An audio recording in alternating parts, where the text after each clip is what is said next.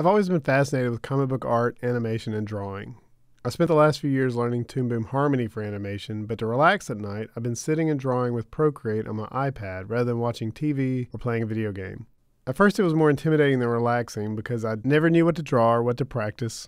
The blank page is kind of intimidating, but once I quit worrying about that, I found that I really enjoyed it, and I could see my abilities improving quite a bit faster than I expected. A few days ago, I was curious about Procreate's animation capabilities.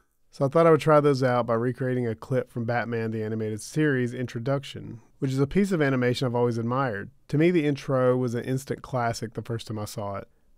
This is the piece that I chose from that intro, which is less than 2 seconds long, so I thought surely I can recreate it without too much trouble. It took me several hours, but I did get faster once I found a Procreate workflow that worked for me. Here's the version that I created. I learned several things while working on this that I didn't expect, especially for such a short piece, so I want to discuss 5 of the most important ones. Hopefully you'll find these tips helpful too. If so, please like and subscribe, and I'll keep working to create helpful content. This experience definitely changed the way I'll approach frame-to-frame animation in the future. I'll also show my Procreate time lapse as I talk through this so you can see the workflow. The first thing I learned was silhouettes are as important as everyone says. I'm a self-taught artist. I've bought a lot of online tutorials, most of which I've never finished, many of which I've never even started. In the ones I did manage to watch, they always talk about getting the silhouette correct first, and how important that is because it helps alleviate future problems. Do I ever practice that? No. Like most unskilled people, I want to start working on the fun stuff immediately before completing the fundamentals. I usually start with the eyes and the shape of the head and work out from there, which is not the best workflow. When working on this clip, I did create a polished version of the first pose, but then I realized that if I did that for every frame, but then screwed up something in later poses, I'd have to correct a lot of previous drawings. So I forced myself to switch to blocking in the shapes first for each frame before adding any details. This led to the realization that all of those successful artists that I didn't listen to were right all along. Go figure. I've probably watched the Batman intro hundreds of times, but I never realized until I started recreating this that almost all the characters in it are just silhouettes with eyes. They barely have any detail, and yet it is such a captivating piece of animation. This exercise really showed me how powerful simple shapes can be, and that complex and detailed doesn't necessarily mean better. If anything, I overused detail in the past to try to hide mistakes, and those mistakes would have been prevented if I'd started with the silhouettes first. This realization led me to number 2, which is learn to keep things simple. Working on this also made me realize how powerful a simple visual style can be. As an example, if you ignore the background, Batman in the intro, except for a few instances, is made up of only 3 colors, black, white, and blue. I didn't realize that until I worked on recreating this clip. The artist who created this added so much personality and action and story to the introduction with an extremely limited color palette.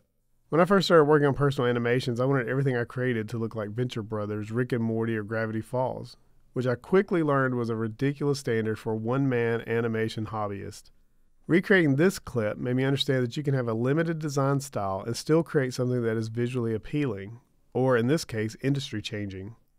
Again, the animation from the Batman cartoon is so good, it's easy to not realize how much they achieve with such a simple design. Once I figured this out, I realized, number 3, I didn't need to be afraid of frame-by-frame animation. I began learning the cutout style of animation in Toon Boom Harmony first because I was afraid of frame-by-frame animation. It looked like too much work and it looked too hard. How would I keep the proportions correct from one drawing to the next? I would never finish anything because it takes so long to create frame-by-frame animation. I had a lot of different excuses in my head as to why I should learn the cutout style first. In that style, you make a rig once and you never ever ever have to draw anything ever again, right? Yeah, I quickly learned that wasn't true either. When I decided to try to recreate the Batman clip, it was mainly to test Procreate's animation tools, not create an original masterpiece. So I was able to relax while I worked on it, which made it a lot less intimidating. This led me to number 4, which is everything you work on doesn't have to be an original piece. Working on this clip was enjoyable and taught me more about animation in 2 days than I've learned watching tutorials over the past several months. I didn't have to worry about story or design. There was no pressure about coming up with something new or something that would represent me. It was just practice. It was like following along with a self-guided tutorial. I learned about pacing, the drawing process for animation in Procreate, how to best use onion skinning, and what type of workflow works best for me. Just creating this little clip has given me the confidence to think I could apply this to my own work. And speaking of my own work, I realized, number 5, your drawing skills don't have to be perfect for frame-by-frame animation. You can strive for perfection, but you don't have to achieve it to feel like you've accomplished something. Each frame of the animation I created could use some additional tweaking, and if they were standalone drawings, I would feel the need to go back and work on them some more. But until creating this, I didn't realize how quickly frames go by. I mean, I knew they go by really fast, 24 frames per second is really fast, but now I realize that if the timing looks right and the silhouettes look right, then the animation will look right, and that is what matters the most. Unlike standalone drawings, people don't have time to scrutinize every line. The movements just have to look believable, and the drawings don't have to be perfect for that to be true. So while perfection is great, it's not really necessary in this instance. Hopefully you found this information helpful. For me, I think this exercise helped me realize that frame-by-frame animation has some benefits over cutout animation. Mainly that it offers a bit more creative freedom, since it feels a lot more like drawing and less like a technical exercise.